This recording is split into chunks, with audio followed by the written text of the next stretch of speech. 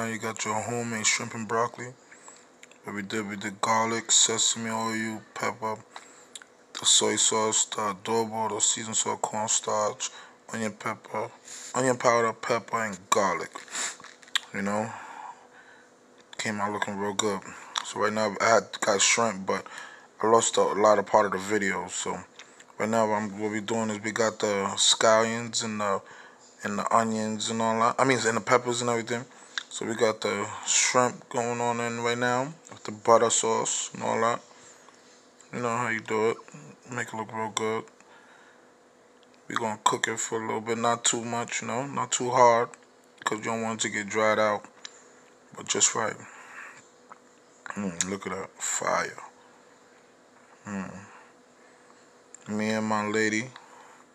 There we go. That's the sauce. That's what's gonna make everything boom. That's the white rice with the oregano. I mean the parsley flakes in it. And then you got your broccoli. Gonna mix that in with the shrimp and all that. And now we're gonna turn it in to do it yourself shrimp and broccoli Chinese style.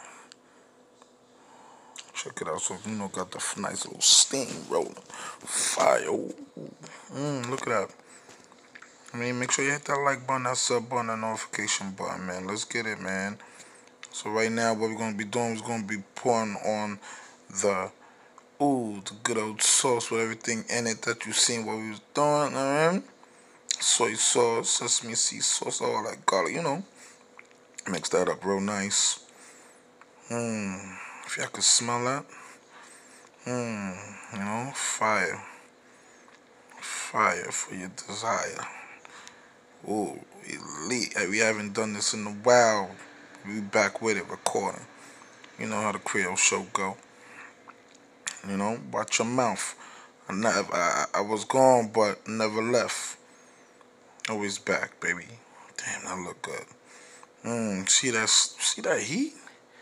See how everything is getting mixed in? And then it's getting more thicker? Fire. Oh, elite. Check that out. Finishing touches. Hit that like button, that sub button, that notification button. It's the Creole Show. We out. One.